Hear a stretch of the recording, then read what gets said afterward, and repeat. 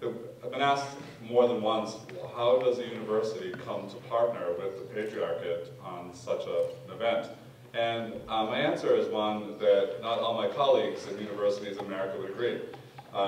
We are very, very good when we do our job well of training students to be critical thinkers, to solve problems, to apply their minds, and we shy away from conversations of the heart, of values and ethics. We start to talk about ethics a little bit because it feels like philosophy and it feels like safer territory for us. But what we've done really good, we're really good at helping students deconstruct meaning, and we're less good at helping them reconstruct meaning and build meaning in their lives. So when Father John and I started this conversation with the great help of Professor Michelle Goldsmith, who's here as well as one of our co-conspirators, our professor of ethics, this is the spark that sort of drew us into this conversation.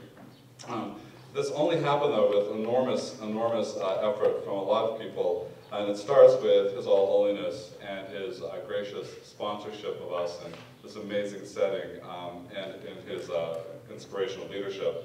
I have to particularly thank our keynotes. We have Gary Hirschberg, of course, who we know from New Hampshire and his work in Stonyville Farms, which is really global now, and also Bill McKibben, who is on his way, one of our last stragglers, for whom many of us are great admirers, and then of course Jane Goodall, who I thought I could retire a rich man if I simply could charge $5 for every photo of Jane that is taken, but she is a hero to so many people. I mentioned Father John and Michelle. They have been amazing participants in pulling this together. John has become a good friend. We've been working on this for over a year, and a man who I've come to greatly admire. But you talked about, and Jane talks a lot about our work with young people. And if you don't mind, I'm going to recognize some young people in the room because they have done heroic work in the last couple of days. I think Kyle and Scott spent hours upon hours at the airport today shepherding some of you to ferry boats and over to the island. So if I could ask the following to stand up. Bree and Caitlin, who would stand up for a moment, and Grace and Scott and Kyle. These are our five.